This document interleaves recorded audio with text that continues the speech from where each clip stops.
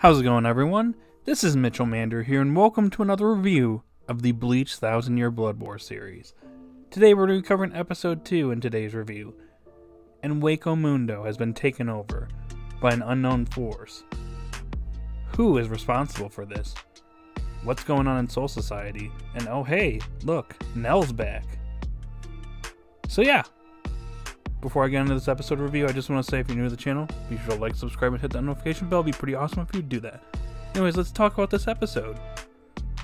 Now, I want to mention really quickly that we got the first opening and ending for the Bleach 1000-Year Blood War anime in today's episode.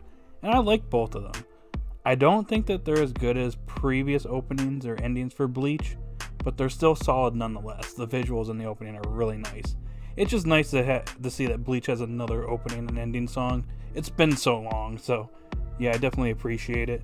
But overall, they're pretty nice. It's just hard because Bleach has so many good opening and endings. But, you know, maybe this will grow over time and ends up becoming one of my favorites. Now, the main premise of this episode is that Hueco Mundo has been taken over by an unknown force. We know it's the Quincy's, but to everybody else, it's an unknown force. Now, Haribel has been the leader and ruler of Hueco Mundo because number 1 and number 2 of the Espada were killed, and Aizen's been in prison, so she's basically the ruler by default. But she's absolutely no match for this unknown force, and I want to say that the anime expanded the scenes here and actually showed her getting defeated, which I thought was pretty nice. Meanwhile, the Soul Society is actually dealing with the aftermath of what happened. They have a funeral for the lieutenant under Yamamoto, and presumably all the others that were killed as well, because Squad 1 basically got decimated. And so they're holding a funeral for them, which I thought was a really nice scene. It was a really quiet scene. I think it was really well done overall.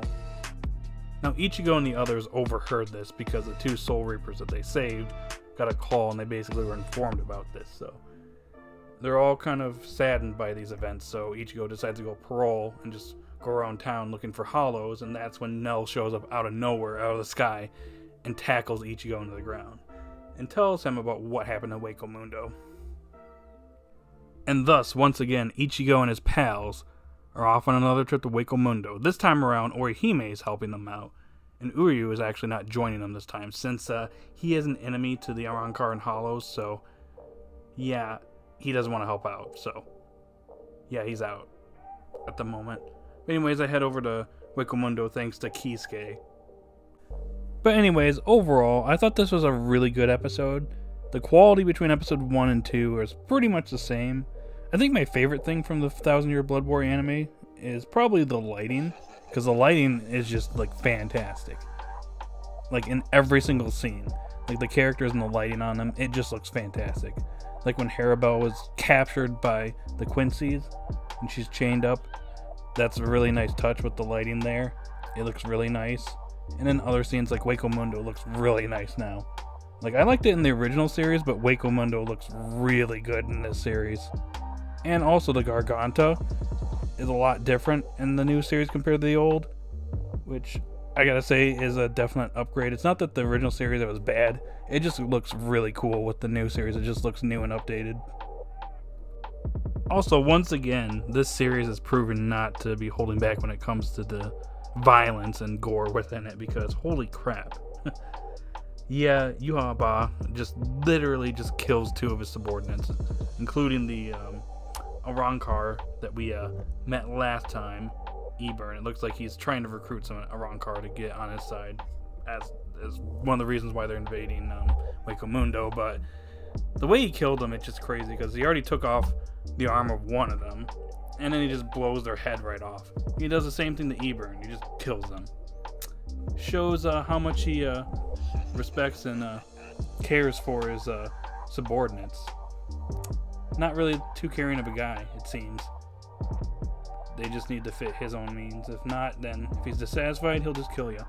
So yeah, I like how that's portrayed now, obviously, in Hueco Mundo. All the characters that were killed there, it's actually super brutal.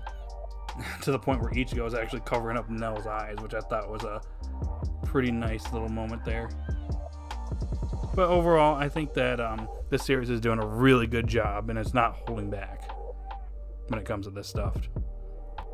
Another thing I thought was pretty neat was the fact that the title of this episode was on that Quincy's severed arm. I thought that was a really nice touch.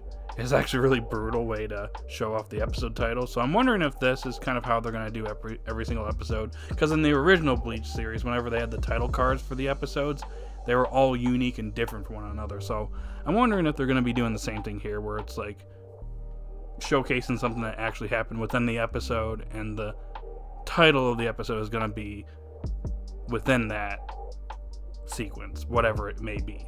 Whether it's a severed arm or something else going on. I don't know, but I think that's really cool, and I hope that this continues throughout the rest of the series.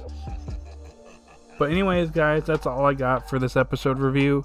So overall, another solid episode. I'll probably give it like a 9 or 9.5 out of 10.